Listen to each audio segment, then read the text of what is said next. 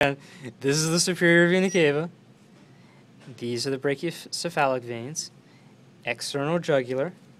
External jugular comes up, separates into the posterior facial vein, anterior facial vein, transverse jugular. Transverse jugular connects the jugulars.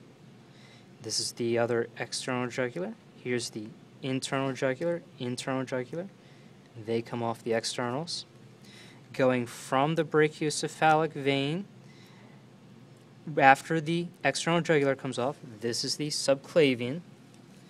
This is the left subclavian. After this piece, the subscapular branches off, then this becomes the axillary vein, and then the brachial vein. Again, subclavian, axillary, and then out here would be the brachial. In the arteries, we have the brachiocephalic artery. Brachiocephalic comes off the arch of the aorta and splits into three. This is the right subclavian, right common carotid, left common carotid. Right here is our right internal mammary artery. Here's our right axillary artery. The subclavian turns into the axillary after the internal mammary branches off.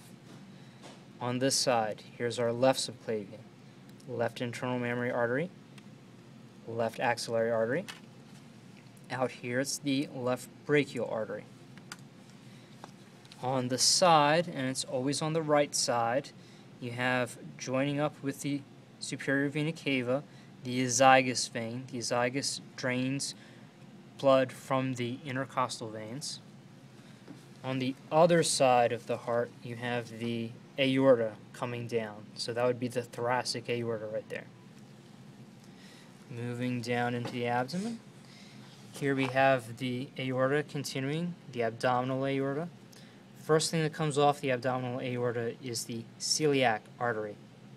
First branch off of that is the hepatic artery. The next one is the left gastric artery, and then it's the gastrosplenic artery.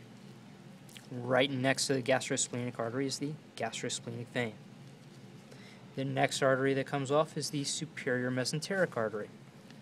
Right next to the superior mesenteric artery is the superior mesenteric vein. The next thing that comes off, we have the adrenolumbar artery. Jordan broke that. And the vein right next to it. And right here we have the renal artery and vein going into the center of the kidney. Adrenolumbar is different because it goes to the adrenal gland that sits on top of the kidney. Coming off of the left renal vein only would be the left genital vein. The right genital vein comes directly off the vena cava. Both of the genital arteries come directly off the aorta. This right here, going to the large intestine from the aorta, is the inferior mesenteric artery. Right here, on both sides, are the iliolumbar vein and artery. Here at the end of the aorta, we have the external iliac artery, internal iliac artery. There's no common iliac artery in the cat, but there is in the human. For the veins, it starts out as the common iliac vein, and then the internal iliac separates from it, and the rest is the external iliac vein. Continuing on, we have the femoral vein and artery. Popliteal vein and artery go straight to the knee. Saphenous vein and artery continue on down the leg. Deep femorals in that? Oh yeah, deep femoral right here. Coming off both the artery and the vein, deep femoral. Right when you get past this pit that's defined by the iliacs, then you have the deep femorals. And then femorals go that way. What's the split for the abdominal aorta? Like the Y? Oh, this thing? Mm-hmm. Don't worry about that. Are you sure? I can't remember what it's called. It goes with an S. Going back to the hepatic portal system. Again, we have, this is the inferior mesenteric artery that goes to the large intestine. Going along the large intestine, and you can more clearly see it up here, is the inferior mesenteric vein.